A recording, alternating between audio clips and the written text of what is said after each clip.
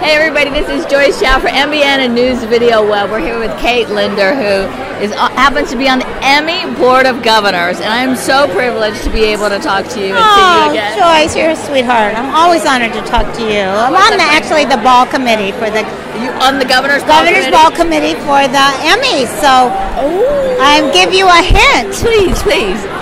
Don't wear red. Because it's all red and it's fabulous. See, and what happens is if you wear red, you'll disappear. Yeah, that's right. Well, wait a minute. What are you wearing? I'm not wearing red. Okay. Actually, Katherine Hines designed my gown. Again, it's really beautiful. It's black and white. It'll go really well with the red. You'll look gorgeous. You always look gorgeous. No, she's a very incredible designer. Amazing designer. So it's the largest formal sit-down dinner in the United States. How many people are going to be there? Oh my gosh, thousands of people, because we do the Creative Arts Emmys, which are this Saturday, and then the Primetime Emmys are next Sunday. See, we're lucky to even grab you because I know at this time of the year you are swamped. But it's a good thing. It's a good thing. Yeah, it's a good thing. So there's a couple different things. One is, what does the audience have to look forward to this year for the Emmys? It's kind of unique. Well, I can't tell because they have to tune in and watch. Do you know? Oh, okay. But see, you've also been, how should we say, awarded? I mean, you've been with Young and the Restless. I just had my 30th anniversary, so I'm 30 years on one show. I mean, and we're going to be, we just celebrated our 10,000th show on the Young and the Restless. This coming March, the show will have been on 40 years. After 30 years, do you think they should rename it to Kate Linder's Young and the Restless? No, I'm honored to be part of it, believe me. It's not Kate Linder's anything. It's the Young and the Restless. It's a great show. One of the things, this is an election year, and I'm just kind of curious, because we know who's running for president, but if you were to have somebody be president that's not currently running, who would you love to see as president? You know what? I wish Bill Clinton could run again. I would so vote for him.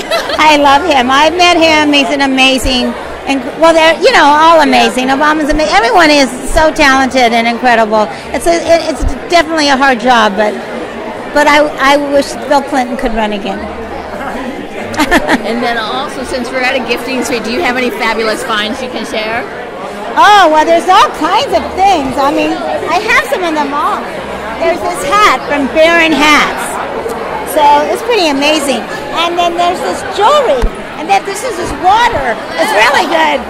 This Chris is giving me the water. I know, I got you covered. But oh my gosh, there's so many. Oh, there are those lip flops are the most, yeah, I got the pink ones. Yeah. They are the most comfortable I've ever. You've got to wear those. You won't believe how good they are. Okay. And then this watch right here, we love the visuals on this. This one, they have one that blinks. Really? It's blinking. Well, so that's a good thing. And there's just so many amazing things. The jewelry over there. This is from them. Oh, fabulous. Isn't that great? I mean, oh my gosh, I'm just bucking. You're having a great time. Decked out. It's for a good cause, for Wednesday's Child. I come here to support Doris, too, because she's incredible. No matter what she does, it's wonderful. She does, doesn't she? Well, of course, we are here at Doris Bergman's Emmy Primetime Emmy Suite. That's right. Celebrating the Emmy Awards. Yeah. Thank you so much. Thank you, Joyce. And if people want to catch up with you, where's the best place to go? We go to www.katelinder.com. You can access my Facebook there, my Twitter there. As you know, I do tweet, and I'll retweet anything you want me to do. And Kate does tweet herself. I do all that myself, which is amazing that I can do it. But and I'm also a celebrity spokesperson for the ALS Association, which you know, Lou Gehrig's disease. And the film, I did the film Hysteria with Maggie Gyllenhaal and Rupert Everett. That's out now. But I have a small role in the film Expatriate with Aaron Eckhart. It should be out in January. So phenomenal. So I'm excited about that. You got to keep watching her because Kate's always up to something.